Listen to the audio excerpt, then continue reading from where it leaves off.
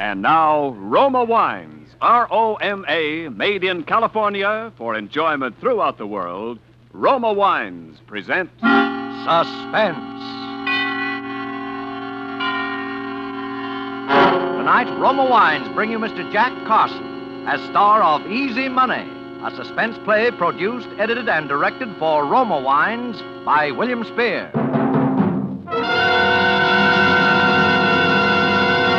Suspense. Radio's outstanding theater of thrills is presented for your enjoyment by Roma Wines. That's R-O-M-A, Roma Wines.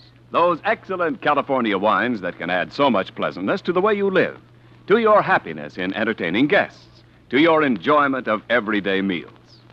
Yes, right now, a glassful would be very pleasant as Roma Wines bring you Jack Carson in a remarkable tale of Suspense.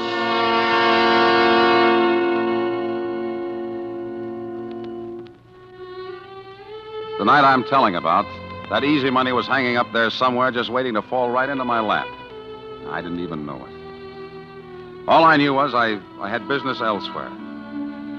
I was playing the piano at Mario's over in Brooklyn, but that night I slipped out early. I didn't even tell Ellen. I just left. Because for the first time in 14 years, I had a purpose in life, a plan, an objective, and I wanted to think. I was sitting in Gus's grill over a cup of coffee, still thinking, when I looked up suddenly, and there was Ellen. Where'd you come from? I followed you. I think I'll have something to eat, too. Girl can sure work up an appetite chasing a man. Look, go away, will you? I'm depressed. That's all the more reason you need me, darling. The food here is terrible. Some of Gus's customers have to be treated for shock. Let's go somewhere else. This is the only place where my credit's still good. I stopped at your rooming house yesterday. Somebody said you had to move. If you need money, Paul, why didn't you tell me? Because I'm through taking money from you. You're only borrowing it. Look, this is a terrible blow to my pride, darling, but for the 10th time, will you marry me? Nope. Why not? It'd make me terribly happy. You'd be happy for a month and miserable for the rest of your life. Is this a kind way of telling me that you don't love me? You're never out of my mind. Why, just walking in the street, I get lonely for you. Then marry me, Paul. I'd be good for you. I'd always be nagging you and driving you to work harder and get someplace. I'm just exactly where I belong, mauling a piano at Mario's for those lecherous leg breakers. Oh, I know better. You know, a couple of times I was there when you stayed after closing. You thought you were all alone. I heard you playing. How did you ever get like this? You're imagining things. Well, you never tell me anything about yourself. Paul. When I stopped at your room yesterday, I saw something on the floor that kind of puzzled me. You did? A page torn out of last week's Destiny magazine. What's so puzzling about that? It was all carefully folded. It looked like something you'd been carrying in your pocket. I thought maybe you dropped it, so I brought it along. What would I want that for? I don't know. It's just a full-page ad about the Diary of Martha Lathrop that's starting next week. It says, after 10 years abroad, Martha Lathrop has just come back to America. Her authoritative books have opened the secret doors of politics. Her keen mind has alerted America on world affairs and punctured the stuffed shirts of important men. Now read the sensational story behind all her stories. Extraordinary woman. Yeah. Oh, well. You didn't answer my question yet. Which question? The only one that really interests a woman. Are you going to marry me? I'm already married. You're married? That happens to men, you know. Oh, why didn't you ever tell me, Paul? Well, because it's something that happened a long time ago. It's 14 years since I last saw her. 14 years? And you never did anything about it? Well, there was nothing I could do until now. Until Martha came back to this country. Martha? You mean this woman in Yeah, she's my wife. Martha Lathrop? Your wife? I'm going to see her tonight. But why? In all these years, why didn't you ever... Because sometimes marriage really seems to mean what it says. Till death do us part.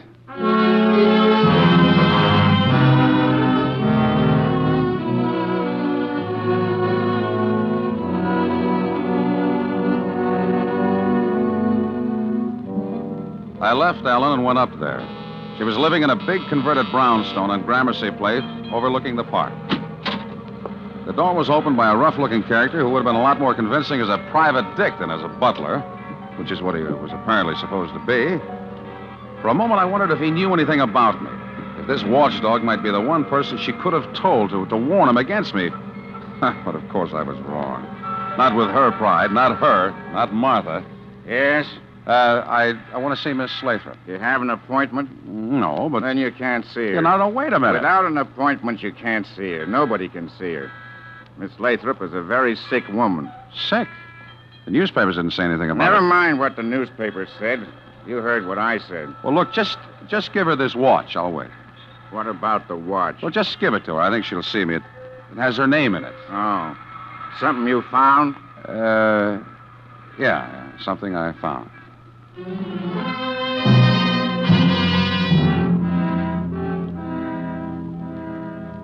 He took the watch and went upstairs. I knew the watch would work because Martha herself had given it to me as a wedding present. I knew exactly how it would work, up to a point. And if she still wouldn't give me what I wanted, I was ready for that, too. But there was something about the whole setup that I didn't get. The house itself, dark and somber as a prison. The pug-ugly butler. The part about her being sick. It didn't fit. It just didn't fit with what I knew about Martha Lathrop. I sat down in the living room to wait. It almost jumped out of my skin. It was a big bird like a parrot, a macaw or macaw, whatever it's called, peering at me through the bars of a cage. I remembered now reading about how some big game hunter had given it to her. It was big and bright-colored and mean-looking, with a green stripe between its eyes, which gave a really quite startling impression that the thing was wearing spectacles. I was still staring at it when I turned and I saw Martha. For the first time in 14 years. She was pale, thinner than I remembered, but with the same hard, intense blue eyes, the same air of cold condescension, but there was something else. Suddenly I knew what it was. It was fear. A look of hidden fear that was almost shocking to me, who had always known Martha as utterly, even cruelly fearless. I was in for another shock. She didn't speak to me. She spoke to the butler. Robert, have you searched him? Not yet, Miss Lathrop. Please do. Turn around. Hey, what's the idea? I said turn around. Well, he's all right, Miss Lathrop. Very well. You may go now, Robert. Yes, Miss Lathrop. May I ask what that was all about? I've had some very trying experiences since I last saw you, Paul. You must have if you have to search all the callers for concealed weapons. What are you afraid of, Martha? I'd rather not discuss it if you don't mind. What do you want? You're not exactly overjoyed to see me, are you? I said, what do you want? Well, I read about your diary. I came to congratulate you. Then congratulate me and get out. Look, Martha, that bird seems to be as bad-tempered as you are. Can you keep him out of this conversation? This conversation is over. Not my end of it, no. What did you come here for? Money? Because the answer's no. No, not this time. This time I want something money can't buy. One of the very few things it can. What's that? To be free, Martha. Why? So that I can marry again. Did I happen to say something funny? I suppose to some people love isn't funny, is it? Wasn't to me when I married you. That was the one bad miscalculation I made in my life. I know. I knew that first time you went to Paris for a newspaper, I'd never see you again. You said going away would only be temporary, but as the French say, there's nothing so permanent as the temporary. Why didn't you get a divorce then? Why didn't you think then that someday you might want to marry again? After my experience with you? My dear Martha, what I thought of women after that isn't fit language even for your ears. But you weren't above taking money from a woman, were you? You weren't above forging checks with my name, were you? I needed it. And I knew your vanity. That was my temptation and my safety. That you couldn't bear to look ridiculous by admitting that you had a no-good bum of a husband. We made our bargain. I could have sent you to jail. I still can't remember that. Now, why didn't you divorce me? Because you didn't want me, but you couldn't bear the thought that I might be completely free of you. That's ridiculous. Someone once said that we kill the thing we love. Are you trying to say I still love you? You? Oh, maybe in a twisted sort of a way. Because mine was the only love you ever really had. Maybe somewhere deep in your mind you're trying to keep the bleached bones of it. I'm not completely mad. I wonder, Martha. I've always wondered. Get out of here! Without an answer, without my freedom? The answer's no. Never, do you hear? Never. Now, get out. All right, Martha. But never is a long, long time.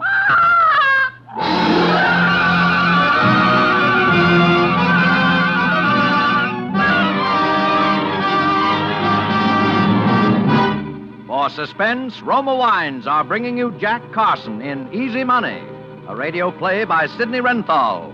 Roma Wines' presentation tonight in radio's outstanding theater of thrills, Suspense.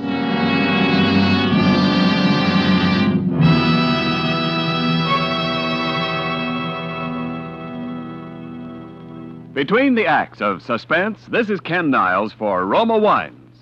Whether you've been hunting ducks or houses, there's no pleasanter ending to a busy day than a quiet family evening at home. Lights low, fire lit, and a tempting glass of Roma wine to enjoy. For Roma California Sherry, Port, or Muscatel add mellowness to any occasion. And better tasting Roma wines are sure to please, because more Americans enjoy Roma than any other wine.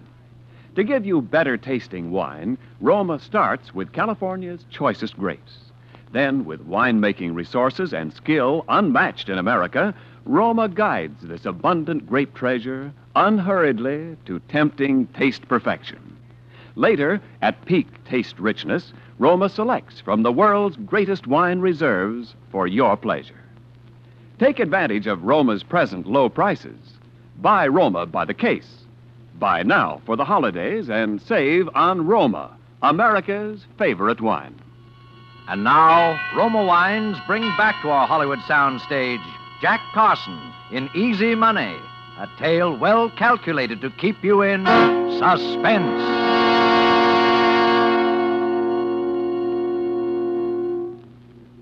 So, Martha wouldn't give me a divorce. All right, I could have stood that. But that business about sending me to jail, that was different. And I knew my Martha. And I knew that now that she was back from Europe and could do it, she still hated me enough so that someday she'd yield to the temptation and would do it. Yeah, but that was all right, too. Martha wanted to play that way. I was ready. I was way ahead of her. In a place like Mario's, the customers we have, you can get a hold of almost anything you want if you know who to ask. So the first thing I got was nitrazine because it was the easiest and one of the deadliest. And the next was a bunch of keys, passkeys. And that was all I needed. So the next night after I left Mario's, I just waited out in the park across the street. I was prepared to wait there every night for a week if I had to. But it was less than an hour. A taxi drove up in front of the house. A well-dressed, well-heeled-looking gent got out and went in. The taxi waited. In about 10 minutes, he came out again with Martha, and they drove off. A little time after that, the butler left. I walked across the street. And the third key I tried let me in the door.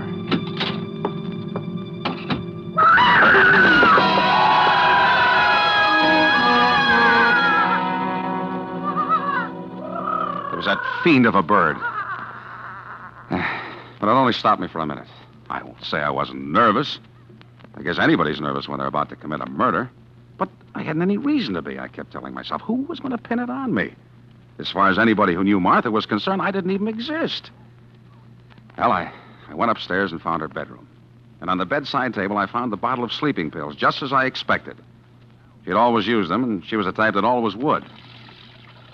Very carefully, I took each little capsule apart and emptied its contents down the wash basin in the bathroom.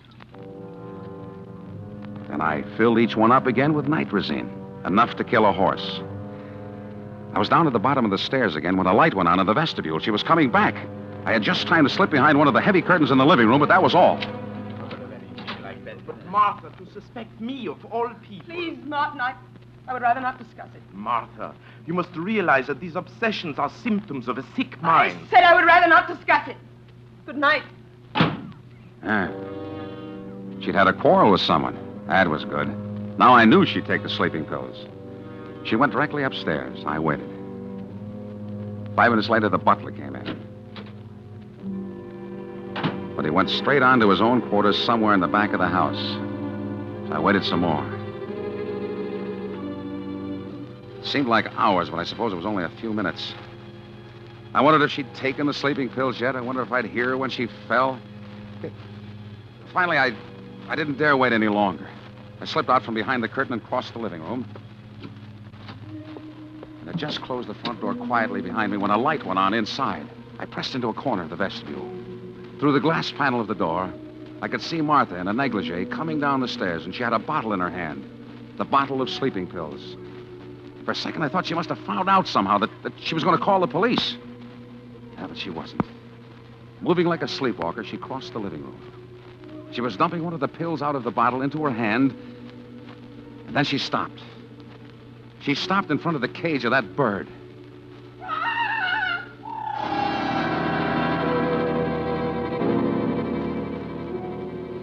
Suddenly, I saw the whole thing. The tough butler who said she was sick and searched people for weapons, the fear behind her eyes, the man she just quarreled with about obsessions and symptoms of a sick mind. Martha was insane. I watched while she took the sleeping pill in her fingers and held it through the bars of the cage for the bird. I saw the bird grab it in his beak, but I didn't wait for the rest.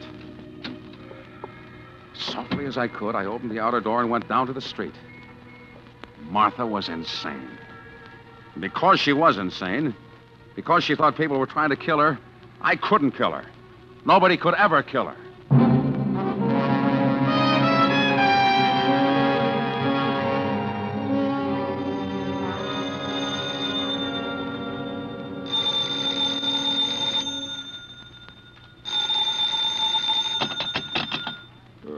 Hello. Paul, are you all right? Alan? Yeah, sure, I'm all right. What time is it? 11 o'clock. I just saw the papers Saw the papers? about Martha Lathrop. What? What about her? She's dead. Poisoned. Poison? They found nitrazine. But that's impossible. It couldn't be. I'm afraid it's true, Paul. Ellen, where are you? At Gus's. Wait there.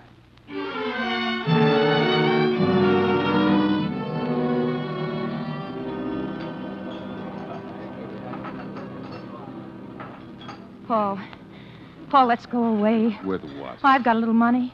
Enough to get us to Chicago, maybe Los Angeles. We could change our names and start over again. But why, Ellen? Oh, you think I killed her, don't you? Paul, if you did, I know why you did. And I don't care. You're quite a gal, Ellen, but I didn't kill her. You were there. You said you were going... Yes, I was, but I didn't kill her, and I can prove it. Don't you believe me? Okay, paper. Paper, here you are. Read all about it. Extra paper. Read it. Wait a minute. Give me a couple of those. Yes, sir, here you are. All about the big murder. Murder? Yes, sir, you. Okay, pal, thanks.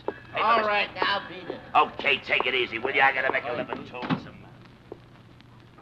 Paul, Yeah. it wasn't you. Oh, Paul. Dr. Martin Osterman. That must have been the guy she went out with last night. And they've got him cold. They quarreled publicly, a big restaurant. She said he was trying to poison her. He'd given her the prescription for the sleeping pills that killed her. Ellen, how would you like to have some real money and earn it? Easy money. Money? This Osterman is rich, filthy rich. But, Paul... If I can prove I didn't do it, I can prove that he didn't do it.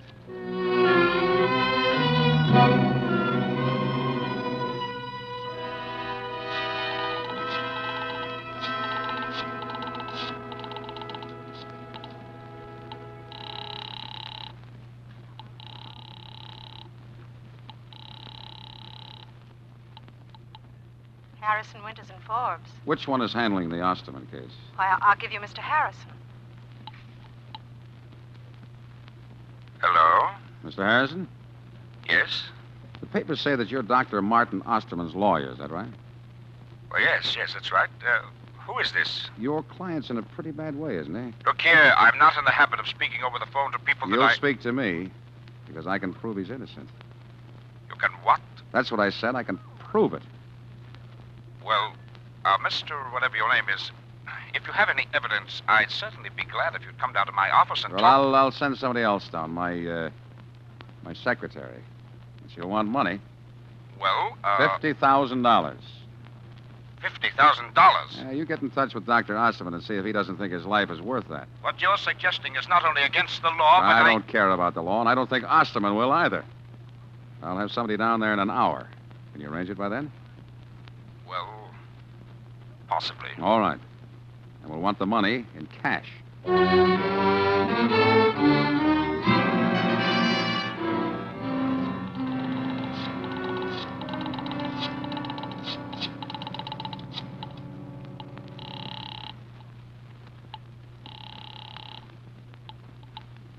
Harrison, Winters, and Forbes. There's a young lady waiting for this call in Mr. Harrison's office. I want to speak to her. Oh, yes. Hello? Paul, Ellen. Have they given you the money? Yes. Did you count it? Yes. All right, put Harrison on, and then start for Grand Central Station. All right, Paul. He wants to talk to you. Thank you. Hello? Mr. Harrison? Yes. All right, here's the dope. Martha Lathrop was not murdered. She committed suicide. What? Suicide? And here's the proof. She was suffering from delusions. She thought people were trying to kill her, poison her, and so on. Dr. Osman confirms that, of course.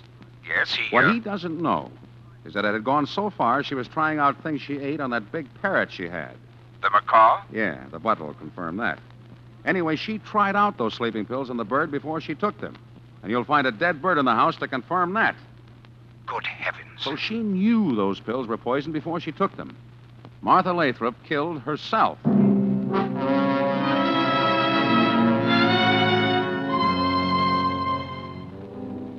I must say they took it like a sport. They paid up and shut up. An hour later, Ellen and I were on a train speeding along the banks of the Hudson River bound for California. Oh, Paul, $50,000. Easy money. That must be the easiest money any man ever made in his life.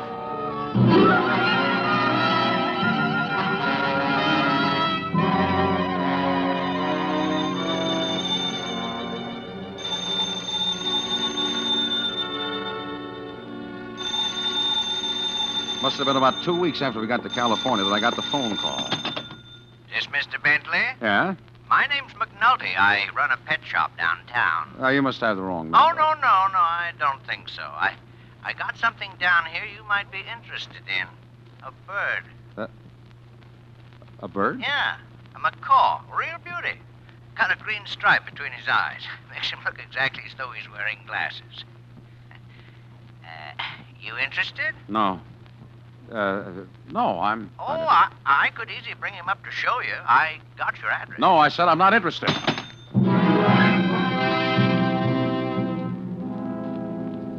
That night, I told Helen I'd found bugs in the place, so we moved. 2 nights later, I was alone, and there was a knock on the door.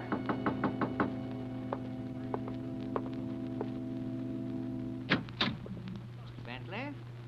What do you want? I brought the bird anyway, Mr. Bentley. I thought sure you'd want him when you saw him. Look, I said... had quite a time finding where you'd moved to, though. Oh, look, isn't he a beauty? Look, I told you that Ever see one like him before? Oh, they're very rare, very rare. What made you think I'd want him? I just thought you would. Don't you want him? How much?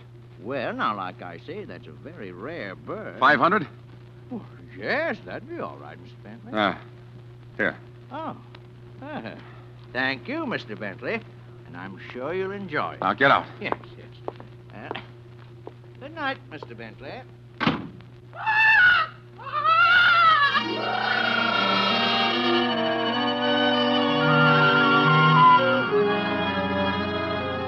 There could be no doubt about it. It was the same bird. I opened the cage and roughed his feathers to see if the markings might have been painted on. Hey! He bit me. But it was the same bird. He sat there staring evilly at me through those spectacles of his, laughing at me. I reached in the cage again and wrang his neck.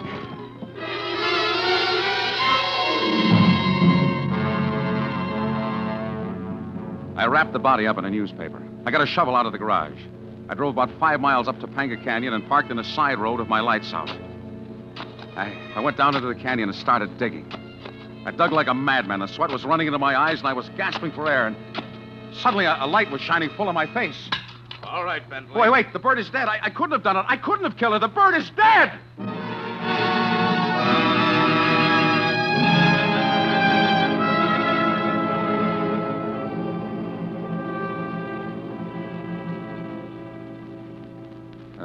Ellen had nothing to do with it. She thought I was innocent all along. Okay, we got nothing against her. But the bird, Well, Bentley, that was what you might call psychological warfare.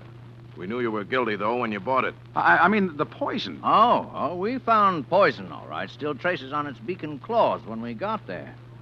But there was one thing we couldn't understand for quite a while. Dr. Ditmars of the Bronx Zoo finally tipped us off. But if Martha took the poison, I saw her give it to that bird. I saw the bird gobble it up. Why didn't it die? Yeah. You see, with this nitrazine, some birds can take that stuff by the spoonful, and it won't even faze them. You just picked the wrong kind of poison.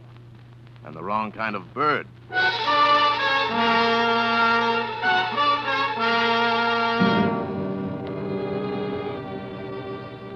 And so, being of sound mind and somewhat relieved to know it, I do hereby bequeath in this, my last will and testament, witnessed here in the death house at Ossining, New York, on this 7th day of November, to my wife, Ellen, the sum of $48,700, the remainder of that easy money, hoping that the facts herein set forth will assure her that she has a right to it, since I will shortly, to my regret, have earned every nickel of it.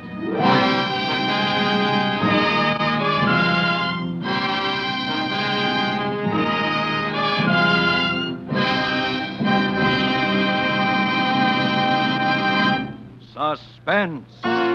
Presented by Roma Wines, R-O-M-A, made in California for enjoyment throughout the world.